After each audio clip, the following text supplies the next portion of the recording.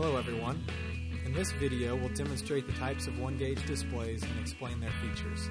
If you're not sure what OneGauge is or want to learn more about what it can do, we recommend watching the What is OneGauge video linked in the description below. As always, check out OneGauge.com for more information. As we explained in the What is OneGauge video, there are 3 ways to view and interact with your sensor readings. All of them allow you to send data from the OneGauge hub, which connects to the sensors, to your screen. We designed it this way so you can install the hub under the hood and not have to run lots of wires into the vehicle through the firewall. So the first and most versatile type of display uses an OBD2 port, just like in modern vehicles. OneGauge mimics an engine computer and sends sensor readings as PID codes so that you can use off-the-shelf adapters to send the data to Apple, Android, PC, or Mac devices. There are tons of different apps and software options for you to use to view, log, graph, and analyze the data coming from your engine. Some of the most popular include Torque for Android devices, OBD Fusion for Apple devices, OBD Autodoctor for Mac OS computers, and ProScan for Windows computers.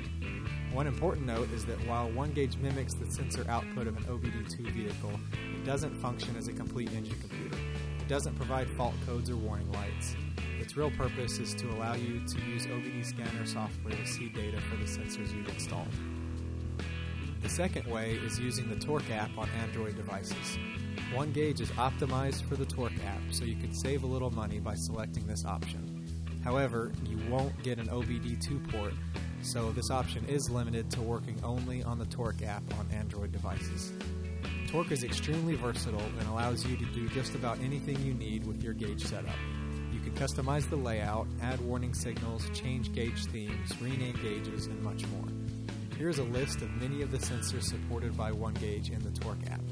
When you add a gauge, you can select the gauge size and type to fit the sensor readout.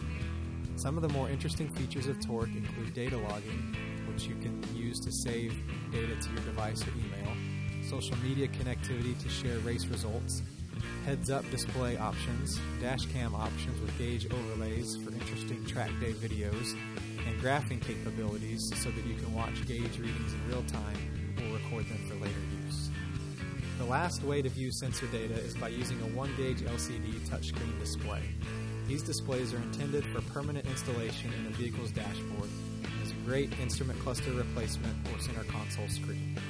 These screens offer some features that the other 2 display options don't offer, such as on-screen buttons that can control relays and let you turn on or off vehicle accessories. These screens are fully customizable, so the gauge look and layout is specific to your display.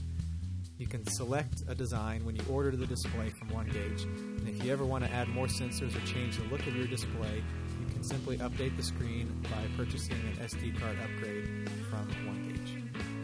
So these are the 3 ways to view your OneGauge sensor readings.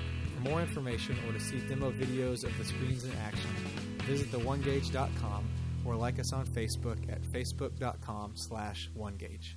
Thanks for watching.